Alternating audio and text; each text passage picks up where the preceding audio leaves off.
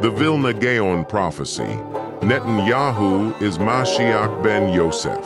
The Vilna Gaon is a famous rabbi born in 1797. His full name is Elijah ben Shlomo Zalman. In Hebrew, his name is Rabbi Eliyahu ben Shlomo Zalman. He made a prophecy about the future redemption of the Jewish people and about the arrival of the Messiah, which they call the Mashiach. This process involves two Messiahs. The first one is a man of war who is called Mashiach, ben Yosef. The other one comes to bring resolution and peace, and he will be Mashiach, ben David. I have good reason to believe that Benjamin Netanyahu is their Mashiach, ben Yosef. Benjamin Netanyahu is a relative of the Vilna Gaon. Everyone knows that Netanyahu is an Ashkenazi Jew. His original last name before he changed it was Mileikovsky. Wikipedia says, while his family is predominantly Ashkenazi, he has said that a DNA test revealed him to have some Sephardic ancestry. He claims descent from the Vilna Gaon. He was given a reward from the Lithuanian people in 2020, a stamp and a coin celebrating the Vilna Gaon. Gaon simply means genius, as they thought he was brilliant. Wikipedia says that according to legend, he had committed the Tanakh to memory by the age of 4, and at aged 7, he was taught Talmud. He also possessed a photographic memory. By 8, he was studying astronomy during his free time.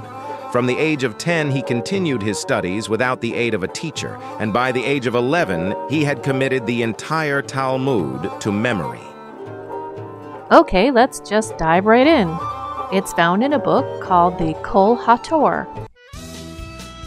It is about how they believe their redemption is going to come about, which will occur in the 6th millennium. And we're in the 6th millennium right now. We've been here around 6,000 years. I'm not going to read the whole thing. I'm just going to give you a summary and share the highlights. This prophecy is about 200 years old, yet they predicted another ingathering to Israel, where the Jews returned once again. Immediately, the prophecy talks about this Messiah ben Joseph. And it also talks about an angel named Metatron. Messiah ben Joseph's mission will be to remove the unclean spirit from the land. He will come when the awakening comes from below. Strangely, this is repeated a lot through the text, that some kind of awakening comes from below. Then the rabbi thinks that the Lord told him that he will hasten it. Now, I remember a video recording of when Netanyahu was much younger, and Rabbi Schneerson, who many Jews thought was the Messiah back then, told him to hasten the Messiah's return.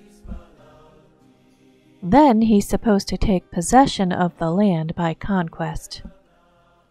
I'm going to read this word for word now. And how will you take possession of it? By establishing your claim. How does one establish a claim? This is done by building and planting, as seen in the law in general with regard to the possession of the land. This is in line with what was done by Ezra and Nehemiah. However, when necessary, force may be used. How did this rabbi get these secret prophecies? He says he got them through gematria. It's otherwise known as the magic art of numerology. Now let's see who they're at war with. It says they're war against Amalek. Gee, where did I hear that before? You must remember what Amalek has done to you, says our Holy Bible, and we do remember, and we are fighting our brave troops and combatants who are now in Gaza or around Gaza and in all other regions in Israel. The prophecy states that Amalek includes every aspect or any enemy of Israel. Then after that, they predict the Gog and Magog war will begin. Then and only then will their Messiah ben David finally arrive. And the whole redemption, the entire redemption, depends. It depends upon this. Learning the Kabbalah and teaching Kabbalism, and the Talmud as well. They say to follow the Torah of Israel, which is the Jerusalem Talmud. So Christians are under the impression that they read the first 5 books of the Old Testament, when really, when they say the word Torah, they mean their Talmud, not our Bible. Now they start discussing elements of the Kabbalah tree. It says Messiah ben Joseph is from above and that his light should not go out. It's the light that connects the middle column of the Shekinah with the Father in heaven, and it's the center bolt that connects the Yesod and the Melkut. Another name for Melkut is Shekinah. Shekinah is the name for their Holy Spirit. It says here that the mission of Yosef is to reunify Yesod with Melkut. I explained what the Yesod is in a previous video of mine, and they call him Adam Kadmon. The first letter is Yod, the germ, the life, the flame, the cause, the one, and the most fundamental of the Jewish phallic emblems. The Yod represents God's creative part, otherwise known as God's penis. And this is the reason for all these phallic symbols that you see in Freemasonry, because Freemasonry is based on the teachings of the Kabbalah. Next, the prophecy talks about a winged creature called Metatron that arrives on the scene. At the end of the closing chapter, it's basically talking about numerology at length, and about how one's destiny is all wrapped up in numerology, and that they can only fulfill their purpose that their name numerically destines them to achieve. And if they have a name that adds up to something negative, well, change your name. Maybe that's why Netanyahu changed his name.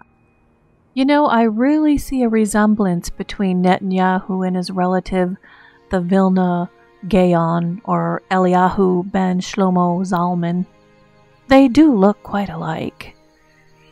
You know, in this prophecy, they quote little bits and parts and snippets of Psalms and Proverbs and things like that, but they ignore that the Bible tells them, the Old Testament tells them, not to participate in divination. And numerology is divination. You know, the book of Revelation says that everyone who practices magic arts is thrown in the lake of fire. Read the Bible at face value. It means what it says. You don't have to go looking for secret numerological meanings.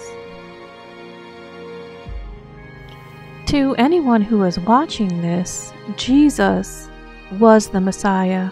He was the true Messiah, and He is the only one that can save you.